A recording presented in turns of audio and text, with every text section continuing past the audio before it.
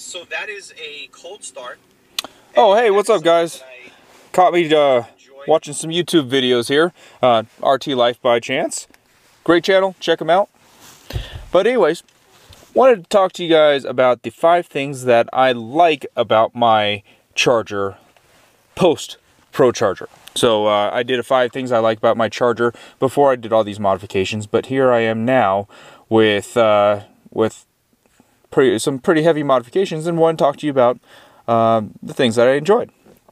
So first is the sound. I love starting this car up and just hearing the rumble of the engine, hearing that Procharger whistle.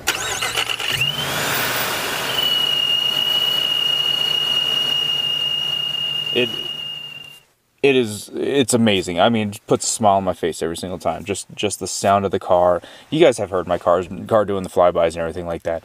You like it. People around here like it. It's just fun. Secondly, is I like just having this power ready for me to use at any time. Just re-dynoed here recently.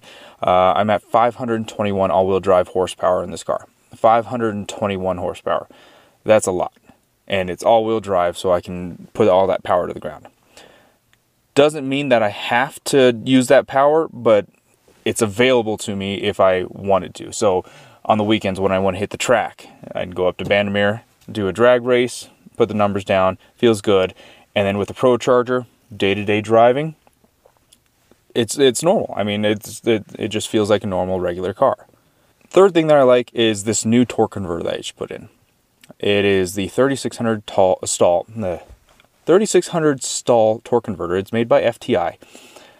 I was really worried about how this thing was going to feel when I first when I bought the mod, and after I first got it. It drives a little bit like a CVT transmission down low, just because it's really loose and everything like that.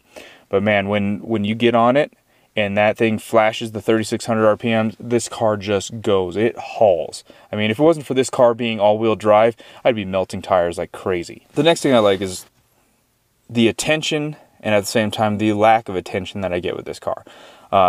People that know the car, people that follow the channel and everything like that, they got their eyes on the car. They know my goal is to catch a Hellcat.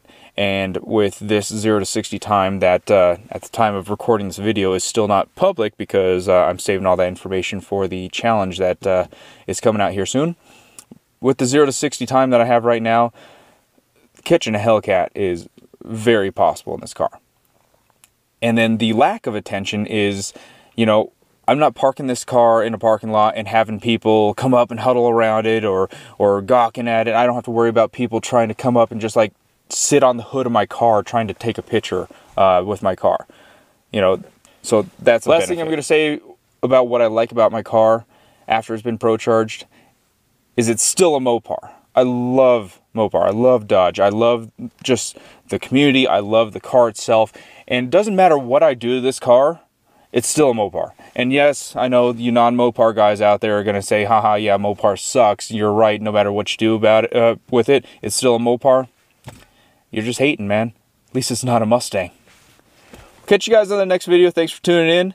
And don't forget to hit that like, subscribe, and the notification button. Peace.